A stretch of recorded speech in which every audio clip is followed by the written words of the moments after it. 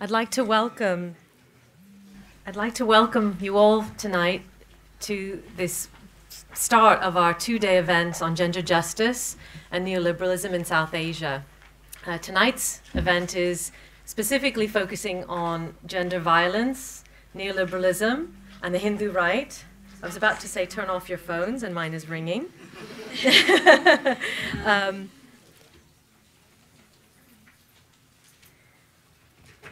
And tomorrow we'll be having a full-day symposium on gender justice and injustice and the neoliberal state in South Asia. Just to do a few housekeeping announcements before we begin. The first is to please turn off your mobile phones. We are recording, and we're recording not just the discussion and any kind of interactions that happen between our two speakers, but we'll also be recording the Q&A. So if you don't want to be recorded, then I suggest you don't ask a question. And if you don't want to be recorded, you might want to think of sitting in the back. We will have a link to that on the South Asia Institute website through the events page, and you can access it there. I've already started doing the housekeeping. I should also begin by saying that this event is being jointly organized by Freedom Without Fear platform, the London School of Economics Gender Institute, and the SOAS South Asia Institute. So this is very much a collaborative effort, and it's a very exciting time for us really to be able to put our energies and ideas together during times which I think are really in need of some critical discussion and reflection on the things and events that are going on in South Asia in the context of neoliberalism. Okay, so Kalpana Wilson and I will be co-chairing tonight's event, and I will, without going any further, I'll allow Kalpana to introduce our two speakers. Thank you. Okay, thank you, Tej. Well, as Tej has already said, we're very excited to be able to host these two speakers, and I'm going to introduce them in a moment. I'm not going to say very much because I know you're eager to hear them. But I just wanted to say that this is a really important event for us because in a way it's the first chance we're having here in London to reflect on the implications and specifically the gender implications of what has been happening in India since the Hindu right came to power at a national level through the victory of Narendra Modi and the BJP in the national elections last May. We're also, of course, coming up very soon to the anniversary of the genocidal violence which took place in Gujarat in 2002 against the Muslim minority community, in which, as we know, women were particularly targeted for the most horrific forms of violence. And the survivors of 2002 are still waiting for justice. And they and those who support them are continually facing attempts to silence them by the state. And meanwhile, we're seeing across the country in recent months attempts to replicate that violence in a number of different places. And this is something which both our speakers are going to talk about. Now, finally, before I introduce them, I want to just pass on to you a very brief message of support which the Freedom Without Fear platform received from Nighat Saeed Khan, who is a leading feminist activist and scholar in Pakistan. And she said in her message that the 12th of February is a very important day in Pakistan and celebrated as Pakistan Women's Day in honor of those women who came onto the streets and battled against the military government, the so-called Islamicization of Pakistan, and women's rights. Fear kept everyone silent from 1977 to 83, when we broke the silence by demonstrating on the streets of Lahore. Most were beaten by heavily armed police. Many were arrested, many hit by tear gas, but no woman left the battle. And she concludes by saying, I'm very happy to hear that this meeting in London is taking place on this day. We're really extremely honored to have with us today Professor Tanika Sarkar.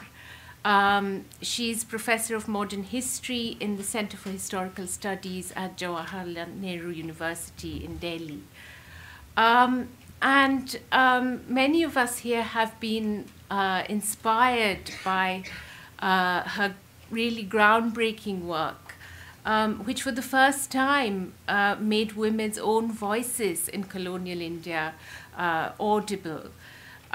She's published extensively on women and the Hindu right, on cultural nationalism and the politics of Hindutva, as well as social reform in colonial and post-colonial India and peasant and workers' movements. Among her recent books, some of the most influential have been Hindu Wife, Hindu Nation, which appeared in 2001, and Rebels, Wives, Saints, which appeared in 2009. And as I'm sure many of you will agree, her work has always made very strong connections with the questions and the struggles which we are facing in the present. And of course, this is very much the case with her work on the Hindu right. Many of us too will never forget her seminal article on the Gujarat genocide, Semiotics of Terror, Muslim Children and Women in Hindu Rashtra. So we're going to hear first from Professor Sarkar, but before that I'll briefly also introduce to you Kavita Krishnan. We're very excited to have Kavita Krishnan with us. Many of you will know her as a leading feminist and left activist based in Delhi. She was centrally involved in the anti-rape movement, which began in Delhi in December 2012, both as a participant as well as extensively writing and speaking about the movement and about the broader questions it raised about gender violence in India and the struggle against it. Kavita Krishnan is the secretary of the All India Progressive Women's Association, APWA, which is an organization active among women workers, among agricultural laborers, and among other sections of poor and laboring women in rural and urban India. It's an organization which has a record of resisting feudal violence and state repression against women. And Kavita is also the editor of Liberation, the monthly publication of the Communist Party of India, Marxist-Leninist, the CPI-ML. We're going to have the format where each of the speakers will talk to you, and then following both of their talks, we will be opening it up to questions for the audience. So I'd like to hand over now to Tanika Sarkar. Thank you. Do you want to stay here? Whatever you like. You can stay here.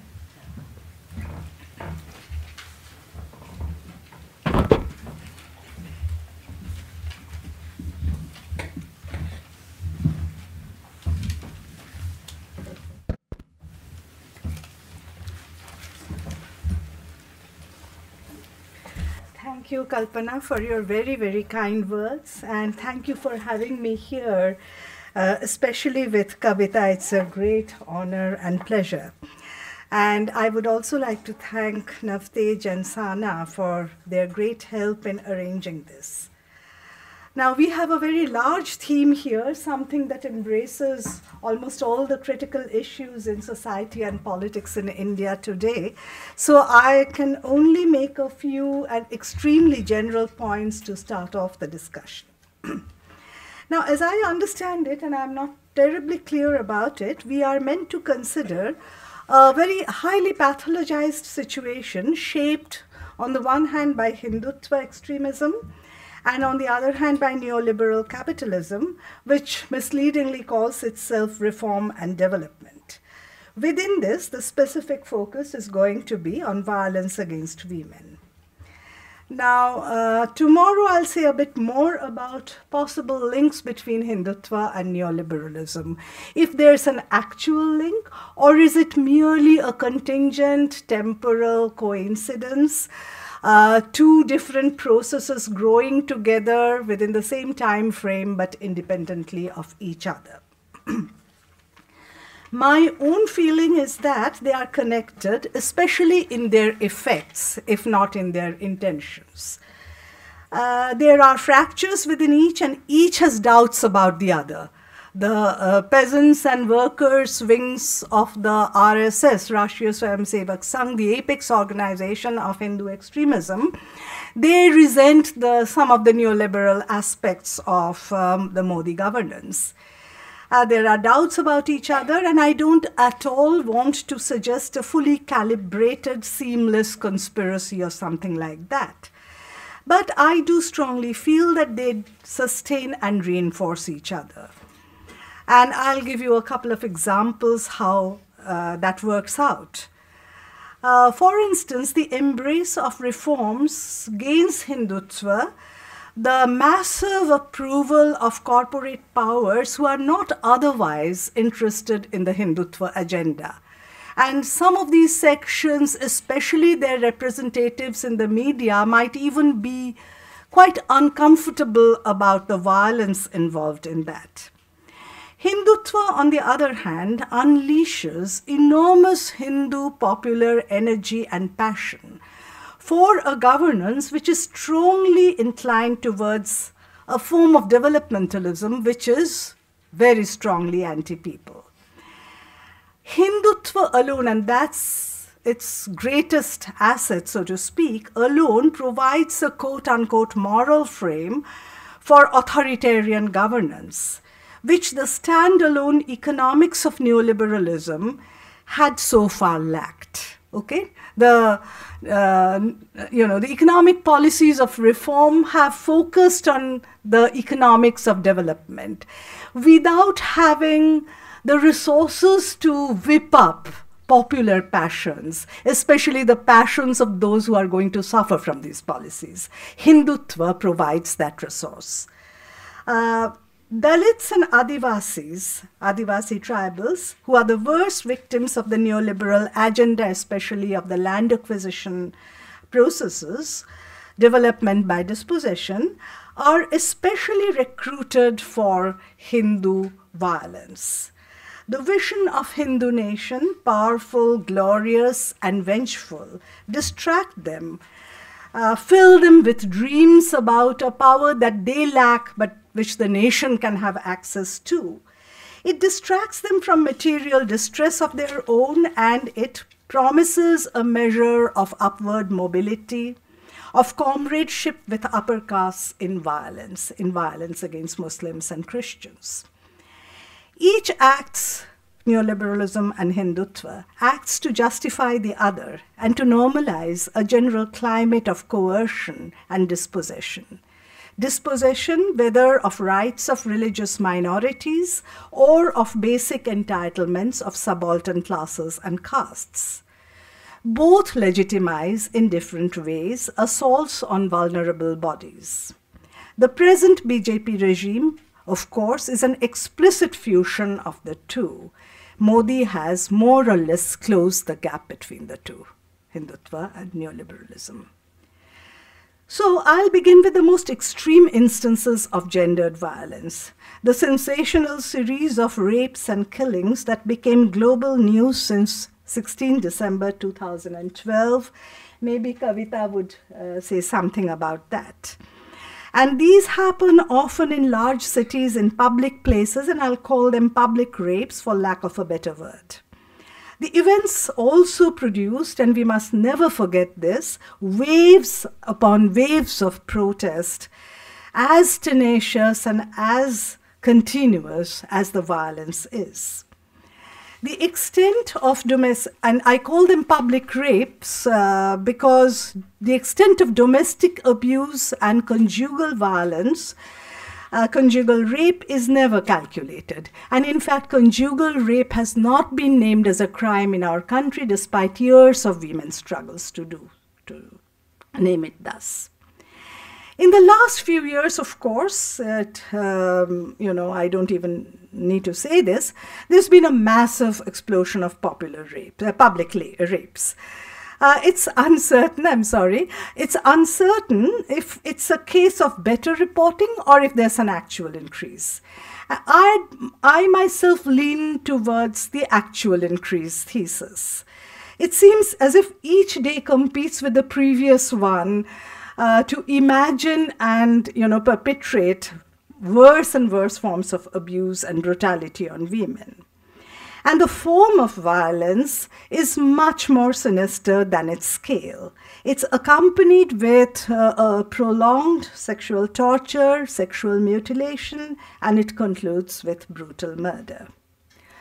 South Asian feminists are divided about how to talk about the details of such horror, or whether to talk about them at all. Would a focus on the horror not sensationalize the matters unduly, or would it not verbally repeat the rape? On the other hand, wouldn't keeping silence lose us the sense of shame and horror, which may have mobilized valuable resources for sensitization? So this is a debate that goes on. Sexual violations, of course, are the limit case of a process that often begins before the birth of the woman in our country. India has the unique distinction of having the worst sex ratio in the world, which Amartya Sen has called the story of missing women. Women who should have been there, but whose absence is not natural, but is man-made. Made in the bosom of her family, with feticide, female infanticide, and deliberate neglect. The very recent gruesome Rohtak gang rape and murder case happened in a state with an especially bad sex ratio even for India. Some of us here may have seen Nisha Paheja's documentary film about a beauty contestant and about a Vishwa Hindu Parishad, Hindutva activist woman. One is a sophisticated urbanite, the other is a rather boorish small-town fundamentalist, not very well educated. What they have in common is a chilling familiarity with female infanticide as an established fact of life, which doesn't even surprise them. The beauty contestant has a Bombay-based, highly educated middle-class mother who was ordered by her family to kill off the second daughter, and when she refused, she was turned out of her home. The VHP girl, on the other hand, worships a father who beats her up regularly. Why? Because, as she says, I am a girl, and still he did not kill me. How can I not worship him? This is such a rare, exceptional act. Are public rapes, then, a continuation and effect of usual patriarchal operations, running from birth to death? At the risk of sounding melodramatic, I'm more inclined to see it, as Deborah Postle sees it, as the emergence of a new realm of the monstrous, quite distinct from the run-of-the-mill patriarchy, which nonetheless prepares the groundwork for it. A well-known site for the monstrous are, of course, communal pogroms. We don't have riots anymore in the country. It's always pogroms. It's one-way killing by a huge majority of a slender minority, helpless people. Gujarat 2002, to which Kalpana referred, being a very telling example. At that time, bodies of profoundly vulnerable Muslim women were freely available for gang rape, torture, sexual mutilation, killing sequence that I talked about at the beginning. In fact, it went a step further. Sometimes, wombs were particularly targeted, and the unborn fetus would be hacked, and it has something to do perhaps with the imagined Hindu worry about a rampant growth of Muslim numbers. In fact, Gujarat, I strongly feel, rehearsed the script for the later public rapes. Many of the features are absolutely identical. It created, too, perhaps, an insatiable appetite for violent sexual acts, even in non-riot situations. Once having done that, once having told the world that this has been done, I think a lot of people all over the country would be ready for a replay, even when there is not organized mass violence, and hence the public rapes. There have also been grotesque torture and rape of Catholic nuns too, but somehow anti-Christian atrocities are neither reported very widely nor, reacted against. I don't know why. The monstrous covers a large social ground too. At one social extreme, at one social pole, we had the bizarre Nithari killings in Delhi, 2006, I think it was, when a super rich employer's house revealed cannibalized and sexually abused, or skeletons of cannibalized and sexually abused child domestic workers. A situation of extreme power and extreme vulnerability throws up bizarre aggravations of normalcy, even though normal power relations have produced them in the first place. It is as if the normal sees its own image through the glass darkly.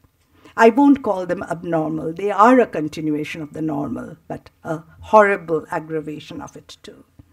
At the other pole, we have the December 16, 2012 event when rapists came from slums. Slums which, among other things, there has to be a study of Delhi slums, detailed, nuanced studies, but slums which oscillate between extreme insecurity and deprivations on the one hand and constant tantalization of senses and desires and aspirations for the rich man's world and for the rich man's commodities, all the time, which are made continuously available as spectacle or a spectacle of spectacle by the mass media, but which constantly elude the actual grasp of the slum dwellers. So you have the images of the rich man's life at your fingertip almost on your mobile screen, but you can't ever touch it. The ceaseless incitation and frustration of aspirations probably build up to a rage that seeks out bodies that are even more vulnerable. In the late 1980s, Safdar Hashmi, a CPM cultural activist who was later killed by Congress thugs, devised what I think was a brilliantly innovative plan of taking theater to these slums. Not staging plays for the slum people, but involving the people of the slum in the writing, production, and acting out of plays of their own. That would have been something that would provide absorbing and creative alternatives to the mass media that they passively consume and to Hindutva campaigns, which are rampant in the slums, and about which I'll talk a bit tomorrow. After his death, sadly, neither his party nor the institutionalized commemorative events followed up on this. I think that was a great chance that was lost. Structural violence erupts into the spectacular, routinely almost, in caste-related violence. Upper caste rapes are demonstratively public, deliberately public, especially in villages. They are almost like a village feast or a village festival, watched by everybody.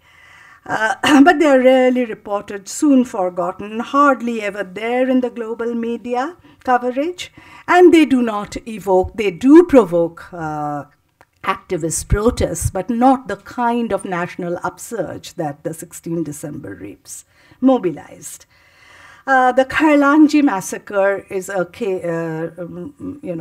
case in point. A Dalit woman had the audacity to build herself a proper house, and she and her family were tortured, raped, killed in unspeakably, unimaginably obscene ways. The normal pathology of caste does explode in occasional, unusual episodes of violence, but as Anupama Rao has remarked in another context, caste-related violence is usually classified as a category apart, away from gender violence, even when its form is explicitly gendered. So it becomes a case of caste violence, not of gender violence. The two are kept separate. There are, of course, multiple sides of what I called licensed violence. The amazing exemptions and protection for super privileged categories like the armed forces under the Armed Forces Special Powers Act. Okay, it's almost the Special Powers Act's provisions are so wide, so all-embracing, so tenderly protective of the armed forces that it's almost an invitation to violence of all sorts, including sexual violence, whether in Kashmir or in the Northeast. That too goes for violence against men and women in police custody who are suspected of links with Maoist insurrectionaries. Any kind of suspected links would, really be the end. Police custody is, of course, a place that is opaque and entirely unregulated. And laws against civil and human rights violations hardly operate there, even though there are very valiant civil and democratic rights groups which do their best to uncover and mitigate them.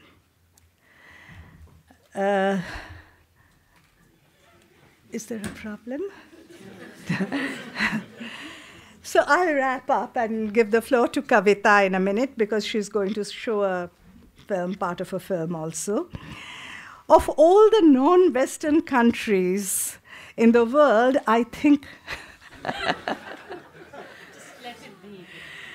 I think India alone enjoys a rather good global press. Okay, I shouldn't resent that, but I do. She is seen as the world's largest democracy, which she is. I mean, not knocking the democratic rights or the democracy in any sense. I lived through the emergency.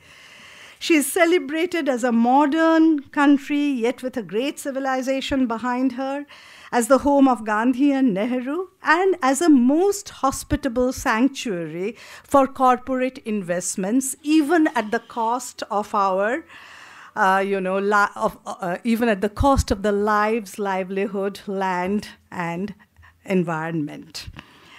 On very rare occasions, the world is allowed to see something different briefly. Gujarat, 2002, Delhi, 16 December 2012. Though never Khairlanji, nor the rape and killing of Manorama in Manipur by army men. Still, when at last something horrible, something monstrous in India does appear on the global radar, I think it demands of us to explore the larger and everyday structures of coercion and power that nourish and enable such grotesqueness. Thank you.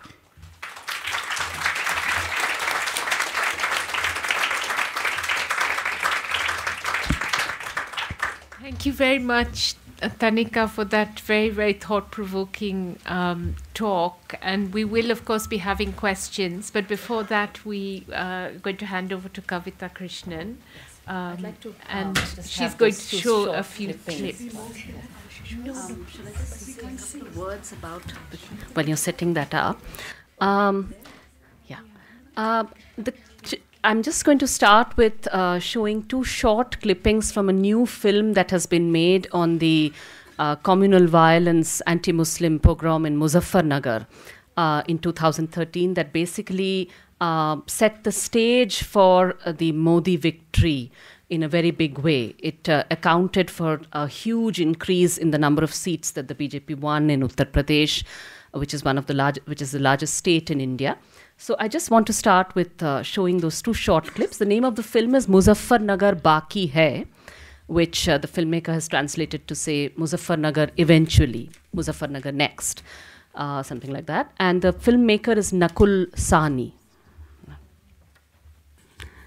If this film is a much longer film, I just wanted to show these two clips to, start the conversation here. You can see in this film that, the way in which the whole, the language of honor the language of protecting women and protecting the honor of the community by controlling women is something that was deployed to incite the violence, the communal violence in Muzaffarnagar, and to justify it subsequently and to harvest it for the elections. The person you heard speaking right in the beginning is Amit Shah, who's the president of the ruling Bharatiya Janata Party now. And you saw the language that he was using. And it's also quite clear that the women in Muzaffarnagar are speaking so clearly about the fact that that violence did not, of course, it involved violence, sexual violence of a very terrible kind against the Muslim women. There are 7 women in Muzaffarnagar who are still awaiting any kind of progress in their cases. They have filed cases of rape, but those cases are not moving anywhere because the entire state machinery, and this includes, I should say that here, this includes the state machinery in Uttar Pradesh, which is not ruled by the BJP, which is ruled by the Samajwadi Party, where the police and the whole prosecution machinery is actually working to somehow silence and demoralize those women rather than move towards justice. But clearly the violence was not only the violence that happened in that particular moment of communal violence in Muzaffarnagar. It's also a violence that has continued since then because it's had an impact on the lives of both Muslim and Hindu women in Muzaffarnagar, which those women do talk about, that now, in the name of protecting women, girls are being told that we can't let you move freely outside and so on. All that is also happening. And you think about it, basically when you think about the corporate and the communal agenda or the development and the Hindutva agenda, and there's a lot of attempts, you can see a lot of people trying to make sense of this and write about it in India now. And you see people, as I said, trying to advise the present government that, you need to maybe you need to tell your Hindutva lunatic fringe to stop what they're doing so that your development agenda can move forward, so that the progress that you want to achieve for the country can go on and so forth. You see a lot of liberal commentators trying to argue that. And I would say that it's interesting to me that one of the slogans that was raised in Muzaffarnagar as a rallying call for the violence against the profiled Muslim community, which was accused of being the source of sexual danger for Hindu women, the rallying cry was "Save your daughters." Save your daughters was the rallying cry. And the same slogan has now been issued by the Prime Minister himself as a slogan which is supposed to be the rallying cry against sex-selective abortion. To correct the sex ratio, which is what Tanika also spoke about. So if, what is the relationship between these two agendas? Is it that they are is it that there is this progress and development and women's empowerment agenda, which can move on if only the Hindutva groups that you see here were to sort of be kept in check a little bit, or is that truly the case? And I believe that that is very far from the case, because the way in which the BJP is making inroads in states where it has not had a presence, for instance in West Bengal, I've come across West Bengal activists of the Hindutva groups boasting on social media about the fact that they have rescued a girl from a love jihad situation. And it's amusing that they don't see any contradiction in writing, that now we've rescued her and now the hard work begins of convincing her that she is a victim of love jihad. So they're actually writing about this on social media, telling you which town they've done it in and all of that. And clearly this is a method of mobilization, of mobilizing support, that is very, very key, very, very central to the way in which the BJP is operating. And so the use of the slogan, the use of the Beti Bachao slogan, Save Your Daughter slogan, I don't think it is coincidental then that it should appear in a different way and it should gain a different kind of legitimacy in the context of sex-selective abortion, in the context of, India's progress, development, and some kind of almost a feminist kind of framework, which would be articulated by the Prime Minister. But, instead of there being a gap between those two places where the slogan appears, I would say that we should look for the way in which, what that slogan ends up meaning on the ground, and how it eventually ends up being actually a slogan that justifies the control, the surveillance over women, which is of course happening beyond the Hindutva groups, which is a fact of life in the caste society that we live in, which is, the denial of women's autonomy is, I would say, the big problem in India. You hear so much about the rapes and so on and so forth, but you hear very little spoken about the whole question of women's autonomy. And the denial of that autonomy, which goes beyond. It's not that the Hindutva groups are the only institutions which are militating against that autonomy. You have the caste institution. You also have other structures, which I will talk about, other circumstances in which the denial of that autonomy is, there's a need to maintain the lack of autonomy, to hold back that autonomy. So I will talk about that a little later. But one of the things which I was thinking about how we need to sort of widen the frame beyond in the episodes of sexual violence, or certain episodes of sexual violence that one has heard about. And I won't speak about those because I have spoken about them before, and Tanika also touched upon them. But I would say that we also need to think about the other ways in which violence or or repression is making itself felt. For instance, in recent times, you've seen, I would say that in the way in which the development agenda is framed, there is an attempt to frame activists who are trying to talk about people's movements, or the repression on people's movements, or the denial of the violence done against people's livelihood, of indigenous communities, of peasant communities, and especially of the women in those communities. Those activists are sought to be represented as the enemies of development. And for instance, recently, a Greenpeace activist in India was denied the right to travel to the UK in order to canvass about the violent effects of a company with links in the UK, of the SR mining company, and the impact of their mining projects on indigenous people and peasants in India. So I think that the fact that that happened, and then I would say that even those activists who are talking about issues of justice, it's almost as though the agenda of justice has to be jettisoned from the vision of development. And so justice is there when, justice is translated to mean this kind of violence against certain profiled communities. So justice is being denied by the administration over some imagined instance of sexual violence against a Hindu woman. So you need a pogrom to avenge, to achieve justice. But when it comes to seeking justice for the Gujarat 2002 violence, for instance, just today, one of the leading activists, Teesta Setalwar, was denied bail by a Gujarat court, and she was on the brink of being arrested, but she's secured a stay from the Supreme Court. We'll know what's to happen tomorrow. But on a concocted case of misusing funds that she received, and so on and so forth. So this kind of very vindictive targeting of activists, and I'm just naming two instances. There are any number of other instances of this that one could think of. But I would say that basically the very on the one hand, you have a vindictive sort of going after activists who are talking about justice.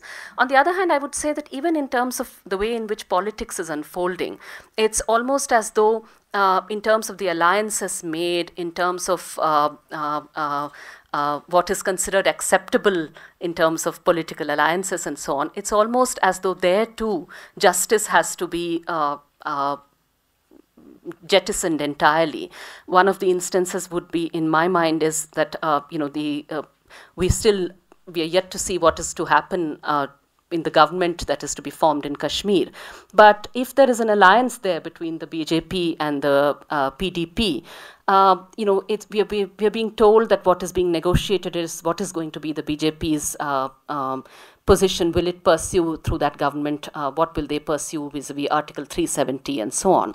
But there, the talk of the BJP's position on repression in Kashmir, on sexual violence in Kashmir, on the denial, on the systematic impunity of which the Armed Forces Special Powers Act is only one instance there.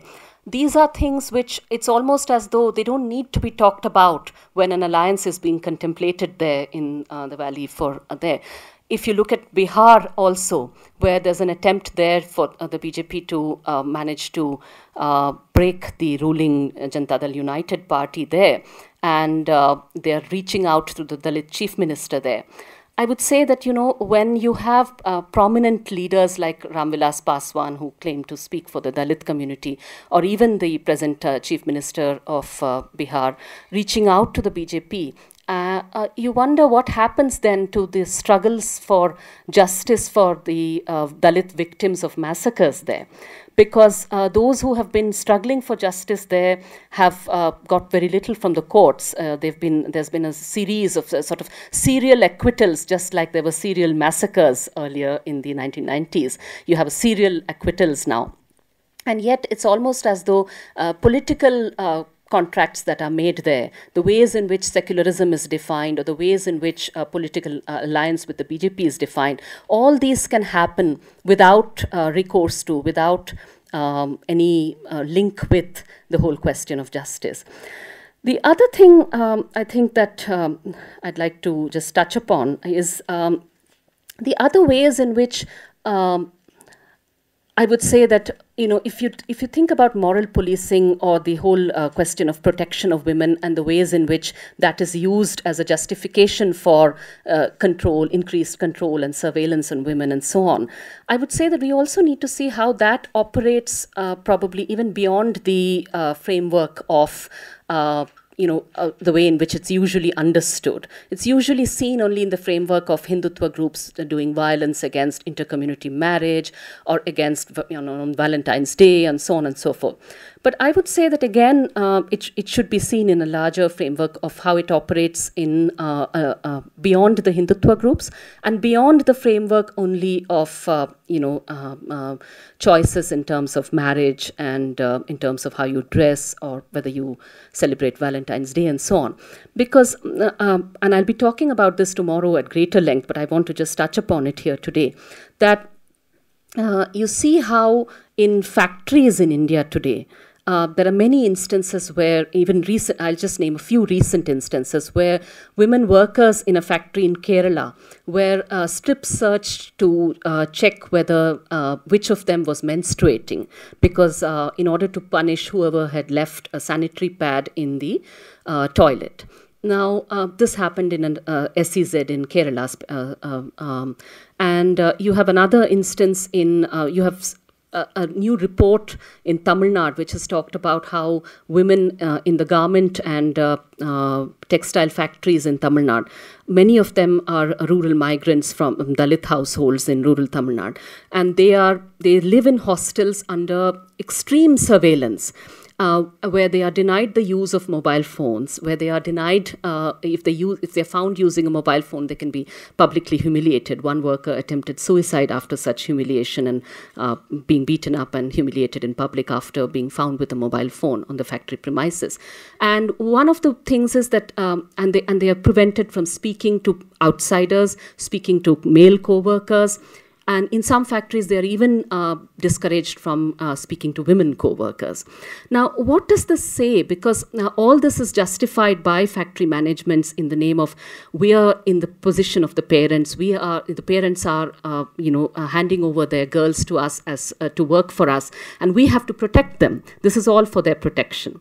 And these kind of restrictions in the name of protecting them is clearly something that is happening in a wider frame as well. And I would say that where the Hindutva agenda comes in here, and where a Hindutva government in power, what does that mean? It also links up with, if you look at the BJP's election manifesto in 2014, they talked about the labor industry family. They talked about the industry family. So trying to redefine the space of industry as being not one in which the workers would be struggling for their rights against the management or against the factory owners, but as a family in which all could have a place. Of course, this is very much to do with the RSS agenda in which they try to redefine caste also, recast caste also in this language of family. They recast industry also in this language of family. But the point is that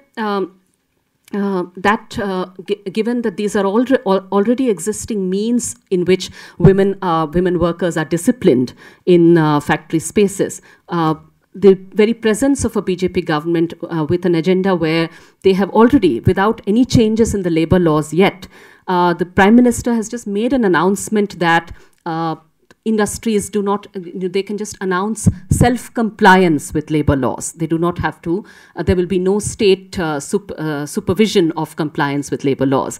So clearly it's exactly like saying we will not interfere in the family. Similarly, we will not interfere in the factory. And, self-compliance is good enough. And there are many other instances in which we can see, and I just want to very briefly touch upon before I end, to talk about, we should also think about what are the implications of the recent dilutions in the land acquisition ordinance. We should remember that it is women who have been at the forefront of struggles against land grab, almost everywhere in the country that such struggles are taking place even today. And the very fact that a land acquisition law that was won with a great deal of struggle is being diluted so soon within the first 6 months of this government coming to power. The implications of that for women, the implications of that, it's just as factories are being told self-compliance will do, environmental laws are also, and regulations are also being, similarly, we are being told that, those will not be strictly implemented, and we will simply accept any compliance. You just have to say that you've done it and everything is in place and we will accept it, that kind of thing. And what are the implications of all of this for women, and the fact that we need to think about violence against women in these contexts as well. And I think that is where the whole corporate and the communal agenda do meet, because it is not that such violence has not existed when there has not been a communal government at the center. Such violence has been widespread and epidemic. But I think that the ways in which such violence can be justified, can be legitimized, can be normalized, and can become more legitimate tools of governance and tools of development, I think are what we are confronting today.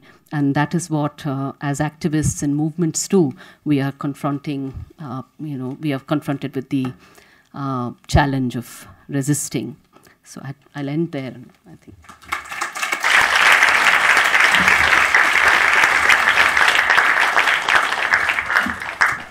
Okay, thank you very much for that, Kavita. I'm sure a lot of people are eager to ask questions to both the speakers. I just very quickly wanted to tell you, by the way, that the film which Kavita showed clips from, which is called Muzaffarnagar Baki Hai, is a very interesting film, very much worth seeing. She's actually brought a copy with her this time. And we are going to be having a screening of the full film on the 24th of February at 7 o'clock, and that'll be in the Vernon Square building, room number V211. So that's on the 24th of February. Okay, so I'm going to open up the floor for questions, and we'll take 3 questions at a time. There are roving mics, so please wait till you get a mic before you start speaking. And do keep your questions brief so that we can have the maximum number of people getting to participate in this discussion. Yeah.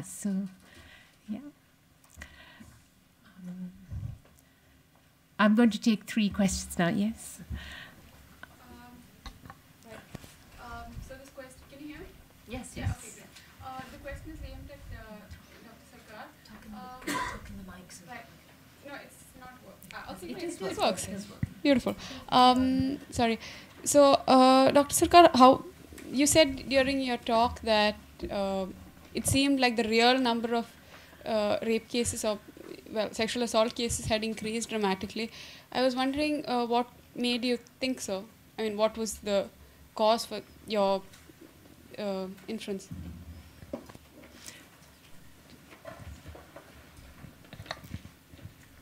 Hi. Yeah, I'll just try and make this really quick. So I was really interested in, Kavita, what you were saying about the factory as a place to discipline women, the ways in which women aren't allowed to talk to male co-workers, and that's like a really interesting parallel to schools in India.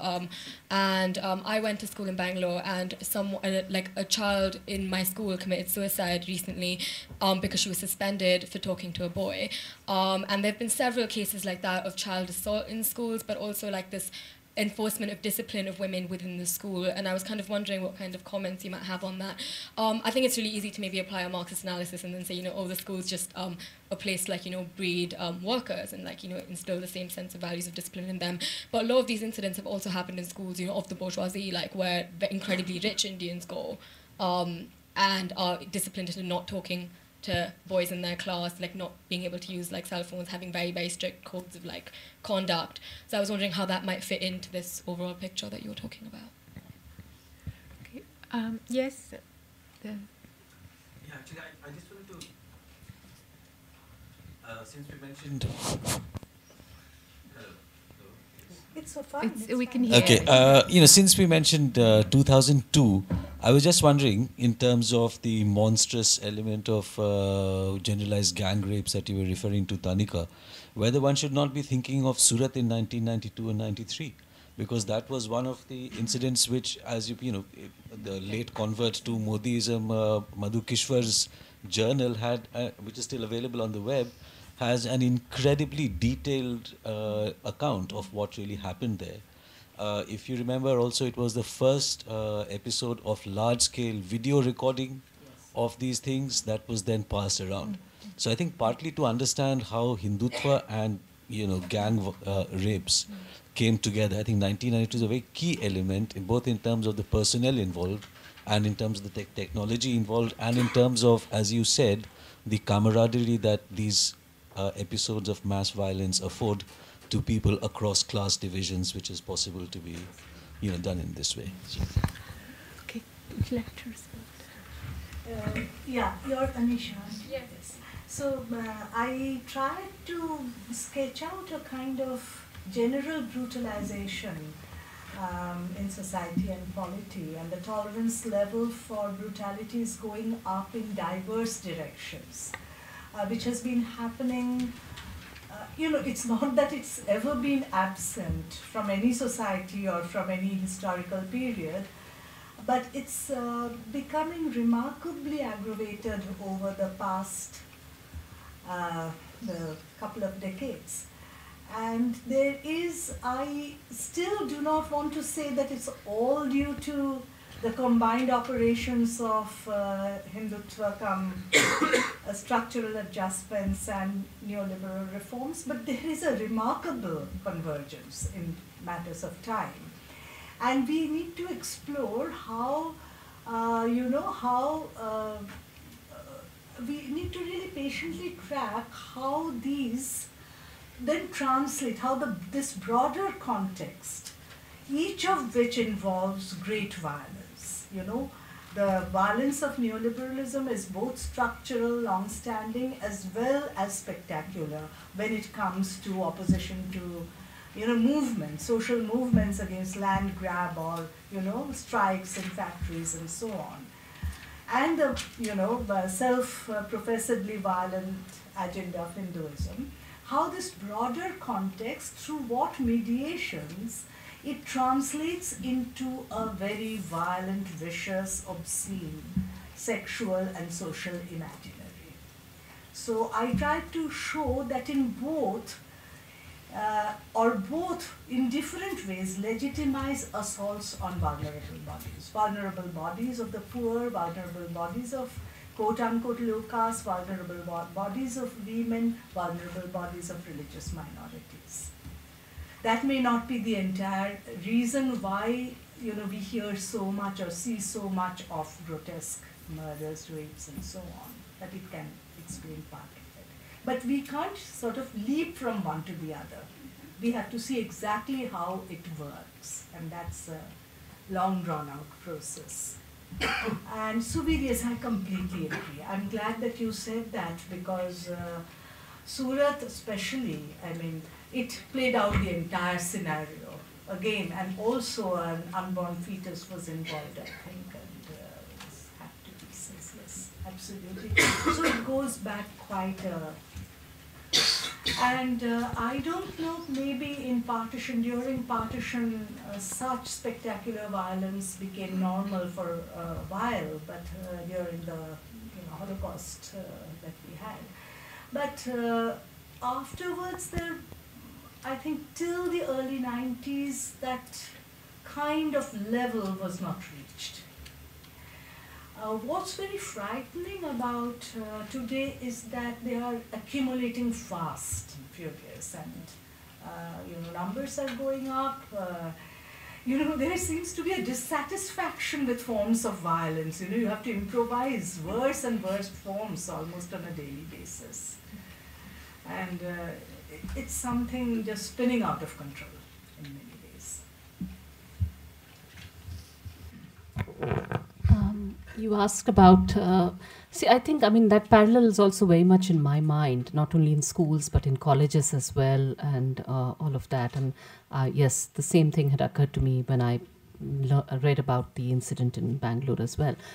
How to explain it? I would say that, in fact, it is usually talked about in the framework which it's widely accepted, isn't it, that even in families and in homes across the class and caste hierarchy, control over women is quite central to the ways in which families are structured, caste is structured, and all of that. That is kind of widely accepted. What is probably less widely accepted is that it is not only it is not only about disciplining women's labor inside the household.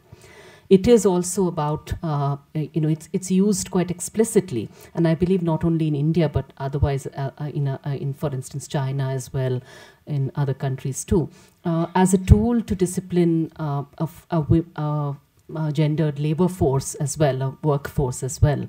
That's how I understand it now. Yeah. I just would briefly mention, in the context of what you said, that not only Surat but also even the Bathani Tola massacres in Bihar, the Dalit massacres, which were also done by the Ranveer Sena, which had a close link up with the RSS. Those two, in a way, foreshadowed what happened in Gujarat 2002 in many, many ways. Yes. Okay, we have a question here, and Shanaz, and and the next round. Yeah.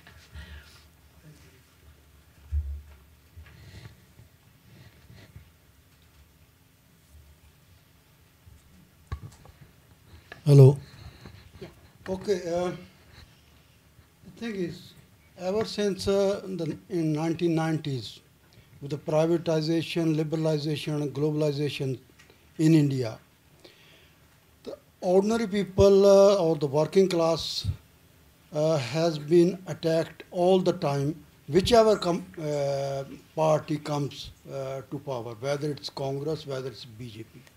Both of these parties are responsible for communalization as well as anti-worker laws in India.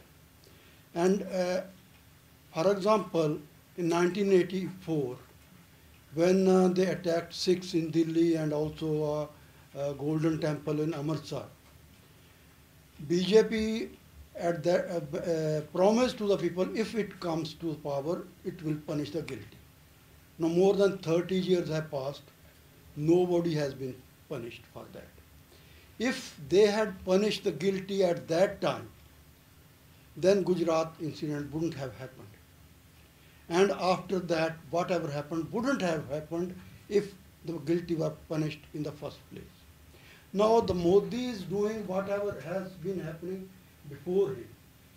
He is carrying out the same policy. There is no difference between Congress policies or the Modi policy. Both of these parties are serving the agenda of the rich in India. They have opened up India for the Indian bourgeoisie as well as the foreign corporations to make it easier for them to make maximum profits. And sorry to interrupt, but can you come to your question, please? question is how we can change the situation where people don't suffer. Thank you. Yes, Shanaz, you had. Actually, I'm working. Yes, it's working. I would like to ask a question, but it's directed to both of the speakers. So we're speaking about an increase in violence, and I'm wondering if you might want to make the connection to media, particularly social media, the spectacle of the violence, the eroticization of the violence, and then building a community of would-be violators through social media. Because I want to just talk a little bit about, I live in Canada, and we're dealing with dentistry students who opened up a Facebook account. I don't know if you guys have heard of it. And they were talking about, at a particular university, and they were talking about what they would like to do to women when they are dentists while they are under chloroform. So there was this whole conversation that was going on. So I was thinking of building this community of would-be perpetrators and the use of social media, as activists are doing to challenge the violence. It's also happening on the other side. Okay, and we have one more person at the back there. Hi. I just wanted to ask, Can you just wait a second for the mic, yeah? Yeah, I just wanted to, build on the connection that was, what was touched upon in the last question with the social media. But especially the 2012, movement that happened in Delhi. And this whole connection of how liberalization and a certain kind of, consciousness has built, post-liberalization, and a very grim picture has been drawn already here. But is there like a salvaging side to it? There is, for example, this whole, the material conditions under which there could be a breakthrough in an urban context today for such, we'll have to look at, solidarity with the liberals, although, will be uncomfortable after a point. But I saw when the whole movement was building up that the liberal voice is so-called, which coming out, explicitly in terms of how they define work or how they define, this whole question of freedom of women. In the sense, if you see materially the question of how it is important for corporations to have women working 24 hours at their beck and call in call centers, and having this whole notion about fixing the problem of violence by providing, cab facilities from pick and drop from your doorstep to your. So these are measures that have been taken in order to plug a gap, but it is also, as has been pointed out, kind of opened up gates to other kind of violences that we kind of hadn't been talking about yet. In the same manner. So one example was, of course, the Bangalore. Another example was, of course, in the Bangalore garment sector, which is also a very, very recent, exposition of how liberalization is actually playing in new manifestations. So a comment on that.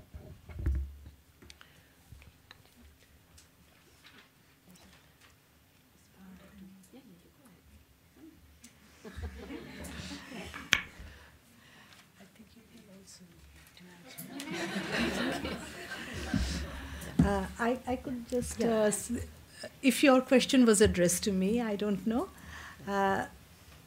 or your observation. The real question, I don't really know. We'll all have to think together about how to get beyond what's happening.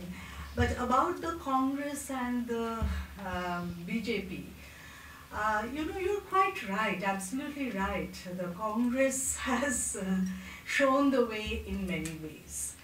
And the demise of the Congress is richly deserved. There's nothing to be said for it. But there's still a little bit of difference. Okay, so the Congress will always practice soft and hard communalism. I mean, Delhi 1984 was very hard violence, but it had been preceded by the Nelly massacre in Assam. So it wasn't the first. Nelly massacre was of comparable scale.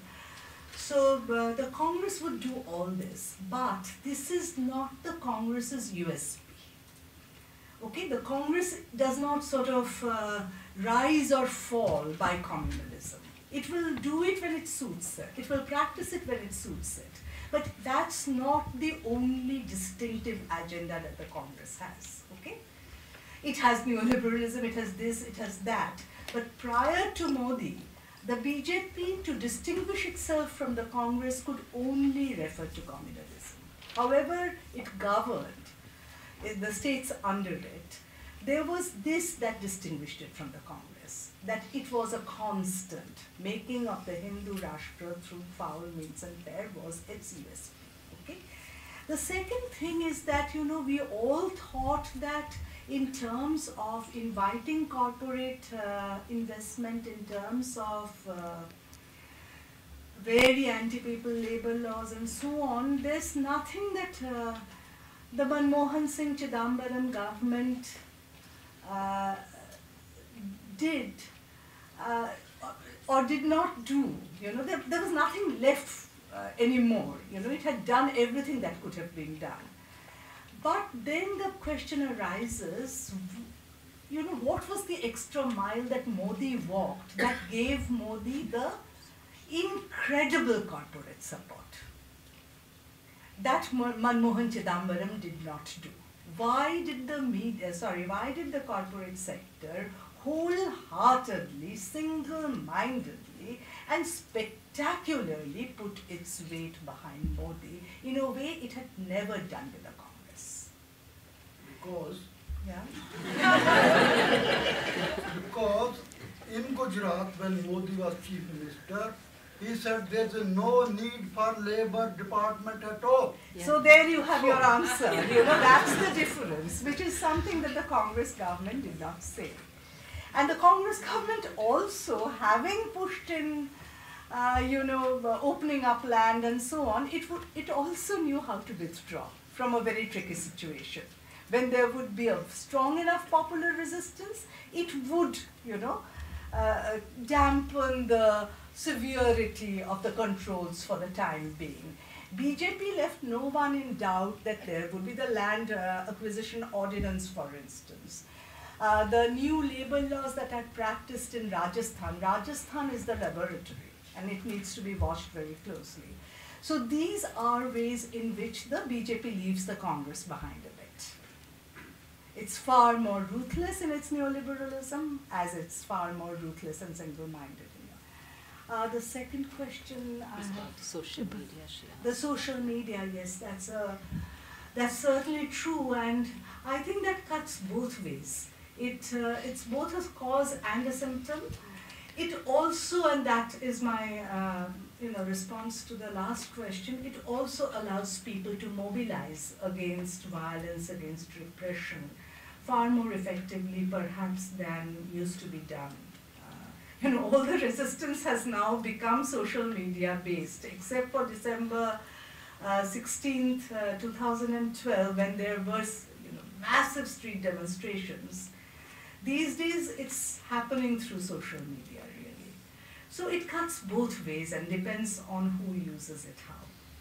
But that, the case that you were talking about of imagining what can be done to women that also happens, that gets aggravated as a result of the social media and copycatism. Copycatism, and I remember, we all remember that after the Taj, the attacks on the Taj Hotel and the, you know, when the terrorists were caught, you know, when they were arrested, there was a lot of this going around how to torture them. Vivid accounts of, you know, vivid descriptions of what the people would like to do to them. So it incites that, you know, and accumulates. Yeah. I'd also like to briefly respond to what you were saying and to add to what Tanika was saying about the Congress. I would say that, you know, I think that you're very right probably that in terms of what the Congress would like to do in terms of economic policy and to the poor and so on and so forth, there would be very little difference. But I think that what the corporates hope probably Modi can achieve, which they hoped Manmohan could do, but Manmohan did not. And the real hope from Modi, I think, is that they really hope from him what he achieved in Gujarat. It's not that in Gujarat there are powerful people's movements in Gujarat. There are peasants' movements in Gujarat. There are working class struggles and in Gujarat. But those are not the stories that define Gujarat as the rest of the country or the world knows it, right? He managed to use the whole Hindutva mobilization in a way in which the Gujarat story was defined centrally that way. And so the other stories could not become the center stage. They could not become political issues in the way that, say, a Singur or Nandigram did. You know, or they achieved that in Gujarat. And I think that is what the corporations hope Modi will achieve in the country. I still say it's not, he hasn't achieved it yet. Delhi's result is a reminder and a very nasty reminder to him that you can't completely, that Hindu consolidation in order to make all other issues take the backstage is far from being achieved. It is not already achieved. And you know, some of that hubris probably will be restrained by recent developments. But I still think that basically that is the effort. That is what they hope will be achieved. What you said about social media, I think that another thing I'd like to add also is that the ways in which this whole, it's not just incidents of sexual violence that are certainly social media, the sharing of it, the participation in it, the voyeurism, all of that is of course very much enabled by social media. But I also think that in terms of building up this frenzy, for instance, this whole building up of frenzy over the Muslim aggressor, okay, building up the myth. This, in all of this, I know that social media and the internet are very much being used as vehicles and mediums for it. Probably just as much, if not more, than the protesters against sexual violence and sexual discrimination and so on are doing. So it is, I mean, it is after all a tool and could be used by anyone. What you asked, I'm not absolutely sure exactly what you had in mind, but I'll just respond briefly. See, you talked about, at least to the part about building, you know, you said, you know, building unity with liberals. You see, I don't think that the question of women's freedom and all of that was defined only by liberals in any way, in that way. I would say that, you know, the really what I tried to say, what I feel and what I would elaborate on tomorrow as well, is that the whole agenda of women's freedom is actually something that should not be seen only as a liberal articulation or a demand for by a certain class of women. It is actually, you know, the protests against moral policing should not be just seen as the right of a certain class to be, you know, to kiss in public. It is actually, you know, the protests against moral policing are actually key to, and they should be, to the protests, to the efforts to mobilize even the working class women. The constraints on their freedoms are, and in the using moral policing are just as severe and as much of a concern. So we probably need to redefine that. Yeah. Okay, well, I know there are many more questions. Unfortunately, we are completely out of time, so I apologize for that. But I'd just like to say that this is a conversation which our speakers have begun today and which is going to continue in a series of events, beginning, of course, with the symposium tomorrow, but do also look out for other events on these themes. And I'd just like to finish by, again, thanking our speakers very much for a wonderful